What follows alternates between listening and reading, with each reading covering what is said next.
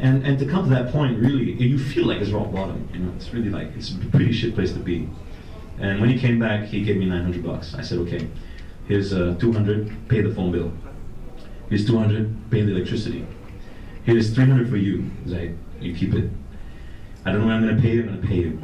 And with this last 200, we're going to Subang for buffet. And we went straight to Subang. And we sat there and we just whacked the buffet, I tell you. I remember clearly. So things can get pretty bad. I mean, if things do get pretty bad, always go for a buffet.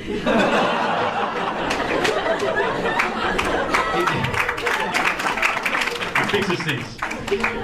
So after all that, you know, things started to improve. We worked hard. We got out of our rut. We sold the studio, the editing studio. And I said, look, we like music. Let's convert it to a music studio. So we converted to a music studio. And we started doing things, and we got out of our rut slowly. I think it was only at Rock Level 4, where 2003, where we got back into the black. I remember that day very clearly because we paid back Vinny, and he was. We wrote it all down on the board.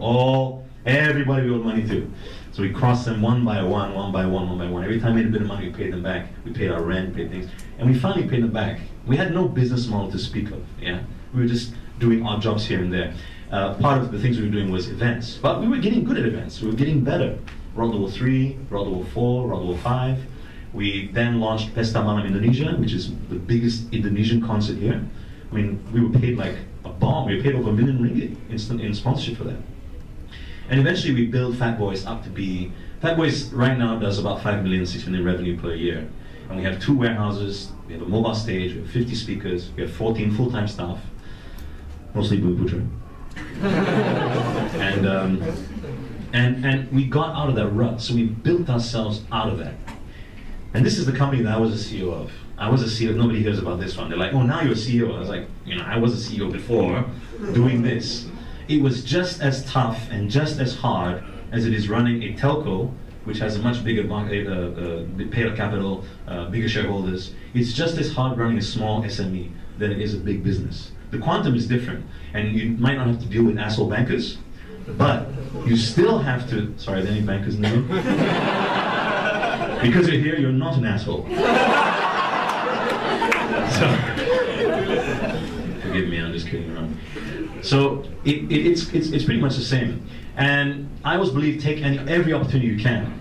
When I joined HITS, right, I was getting up at 5 a.m. to drive all the way out to flipping Sungai Besi every single morning. Can you imagine that? Okay, some of you may do that, but every single morning, you know, your life ends at 7 p.m. You're like, oh, I gotta go to bed, you know? You can't do it, you can't join your friends' birthdays or have late night drinks, anything like that. So it was during this time where I was promoting, I think, Rock Level 4. I was in ATV, and Nizam Omar grabs me aside and says, hey, we want to do a talk show. We think it'd be great for a talk show. I was like, yeah, let's do a talk show, blah, blah, blah. It's at midnight. I was like, ooh, okay, let's do it, let's do it. So we're doing Latte at 8. And you know, it was 2 nights a week at that time, and it was, I think it was at 12:30. 11. That time 11? 11. No, it was 12. We finished at 1, the first round. So now get this. I go to Latte, 12 o'clock, finish at 1, sign autographs and all that. I'm really out of there by 2. Back home, in bed, maybe I'll get to sleep by 3. Alarm clock goes at 5. So I got 2 hours, and I get up and I go straight to Astro, and I got to sound awake. Today's hit music, the all-new hit stuff. Hey, how you guys doing? Hey, yeah. It was bad. It got so bad that I'll be like, hey, yeah, really good. And I'd be asleep. And it got bad. You know, Ralph Marshall once was taking around investors, and he's like, here's our glorious move. Ting, ting, ting, ting, ting. And I'll be like. And Rudy's like, Jill, get up. I'm like, I get up, you know, and I have that stream of saliva. What's up, man? And then I turn around, and there's all these investors, you know. And I was like, hi. Yeah. So, you know, it was tough. It was tough, but I relished it. I liked the work. I enjoyed it. I enjoyed meeting people. I enjoyed the platforms. I always believe you have to create platforms and entice, open doors, open opportunities. So I did Latte, I was enjoying myself, and Fat Boys was doing well. And then one day, I did call Kyrie and I say, hey, I've got this idea for a football reality show, and we did My Team. And my team was, you know, we went and got all these kampong boys, you know, from all over Malaysia. They were really kampong boys. I mean, I'd never experienced kampong. When people say kampong, you know, they're talking about kampong Baru or whatever, or even some nice kampong in, you know, Sungai Penchala or Sungai Besar. Some of these are really kampong, man. I mean, you don't even know where the kampong is. You're driving on a road to nowhere. And then you see beach and sand, you're like, where's the kampong? And it's like in some mangrove swamp, you know? And it really is tough. Some of these kids have it really tough, you know? And it really, I learned about the poverty of Malaysia, you know? These kids never been on an airplane before. When we took the team, we took them to Manchester United on the flight. And we were all on this flight, and half of these kids never been on a plane before. And the ones who were singing, they were holding hands. And they were like, Bismillah, Bismillah. Camera, quick camera, take it now, you know. And the plane will fly, and then they'll get out in UK, be like, whoa, aircon ini, whoa. You know? They really never experienced it, you know. And then they played against Manchester United, Manchester United reserves. We drew 0-0. We came back to Malaysia. There was a lot of controversy because we were challenging FAM and all that sort of thing. But we did score the first goal, and it was scored by a room service boy named Alan Cook. And when that ball went in, it just showed us, one day showed us that it was possible. And then dreams were really becoming reality. We were like, wow. We lost 2-1, but it was still a fantastic match. And we managed to franchise my team in Indonesia as well. And we did my team season 2. It was pretty cool. It was very enjoyable. Throughout my music career, I always did look to help. Look for people to help. Don't be afraid to ask people for help. You know, if you're starting out business or whatever, always ask for help from anyone. Because everyone has a story they can tell you. Even if you meet someone who you think is useless, can I talk to you about blah, blah, blah? They might talk the whole day, 4 hours about nothing, but somewhere in there they'll say something that will just catch your ear and be like, hey, oh.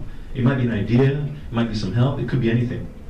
One of these people was Tony Fernandez that I asked for help. I said, can you help me, you know, push my music? So Tony was always helping me. He was helping. He was like, yeah, don't worry, I'll get you a meeting with East West Records or Virgin or V2 in the UK. So I would be in the UK, you know, meeting people, and Tony always helped me do that. And we'd always run into each other, you know. Like, I remember him first telling me, I think in 2000, he said, I'm going to start an airline, I'm leaving the business, what do you think? I was like, I seem to get a lot of people ask me what I think. Izam did the same thing. Izam, before he left EMI and he joined ATV, he said, J-Lo, what do you think about me going into TV? And I was like, I don't know, I'm good. You know? And Tony also was, you know, before he started his airline, he was like, what do you think about airline business? I was like, I don't know. Knowing what I know now, I should have said, Tony, I'll support you, I'll invest in you. Because, you know, Tony has a friend, Mark Lancaster, who's now the CEO of Tune Hotels. It's a running joke in the Tune Group. Because when Tony left Warner, he asked Mark to join him. And Mark's like, I don't know, Tony, you know, Warner's pretty stable for me right now, you know, the wife, you know, got a future to think of. And Tony's like, okay, fine. And, you know, of course, AirAsia went and became a multi-billion-dollar company. And then he asked Mark, hey, I'm doing a hotel. Do you want to? Yeah, I'll join you.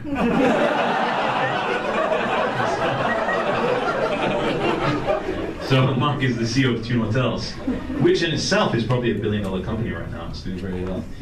So one day I was out and we were sitting. I worked with Tony very closely for my team, you know, because AirAsia was, you know, we were taking the Red Devil over to the UK, and we were working together quite a lot. And Tony knows about my exploits. I mean, we were doing events and things like that. So we also play futsal. Tony's the worst futsal player. We call him the hacker. You get injured, you play with him, and you don't move out of the way. So when I get the ball, I always pass it, because I run, because he'll just. I think he plays football probably the way he does business, in battering ram mode. So one day he was sitting down, and I heard him talking with Zafrul at the time. Zafrul was in the group. He was CEO of Tune Money, and he was telling Zafrul, I need a CEO for Tune Talk, for the mobile business. And I chatted with Tony previously because I've always had an interest in mobile, because I thought, I'm tired of begging these guys for money, you know. So I would always be talking about begging. I used to beg. I go to TM and beg. I say, please sponsor a Rock the World concert. Please sponsor Pesta. I even had, like, I was in a boardroom once. I remember this time, Dato' Adnan was there, and he was the head of the team. And he came in and he said, what is this Rock the World? Hey, I've never heard of Rock the World. I said, forgive me, Dato', how many people in this room are below the age of 40? And nobody raised their hand. I said, okay. 35?